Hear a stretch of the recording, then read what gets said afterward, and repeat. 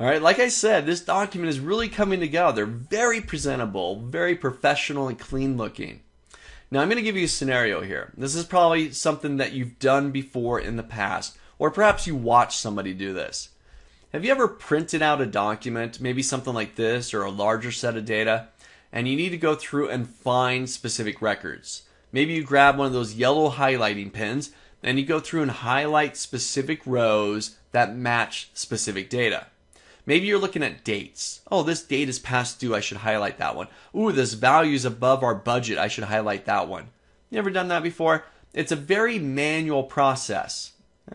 You're printing it out. You're going through and highlighting stuff. And you yourself are going through the document, kind of eyeballing what you should be looking for.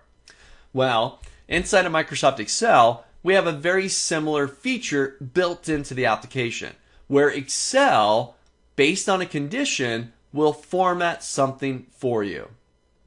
Here's the example. Let's say these percentages. I want to say if I spent more than 15% on any given item, it should turn red.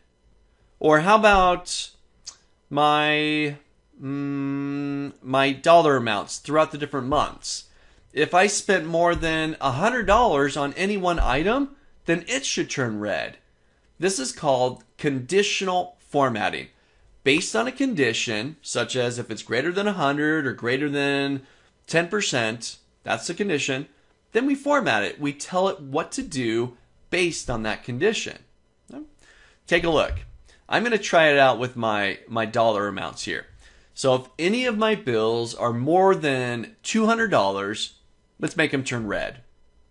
Now we can eyeball it and we can take a look and do that, but let's get Excel to do it for you.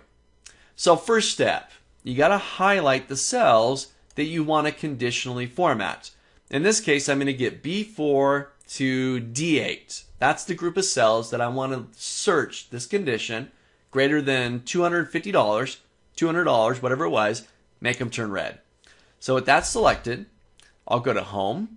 I'm going to go over to Styles, same place we found cell styles earlier. And I'm going to go to Conditional Formatting. Now, you've got all sorts of options in here. I'm going to show you one of the more standard operations. I'm going to go to Highlight Cell Rules, and I'm going to use the greater than operator. Remember, if it's greater than X amount, that's the condition.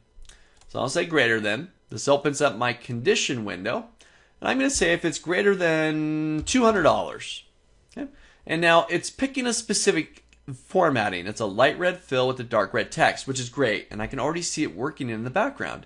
If it's more than 200, it formats it. Let's try changing that. I'm going to say if it's greater than 300, then format it. So now you can see that this one and this one are no longer formatted. It's only matching the specific condition greater than this. Now, light red fill, dark red text, that's great. You do have some other default options in there, or you can customize it. You can do whatever you like, change it to any color you want, but I'll stick with the red. I'm going to go ahead and hit OK, and I've now conditionally formatted my document. If it's above the 250 or 300 or whatever the value was, it formats it.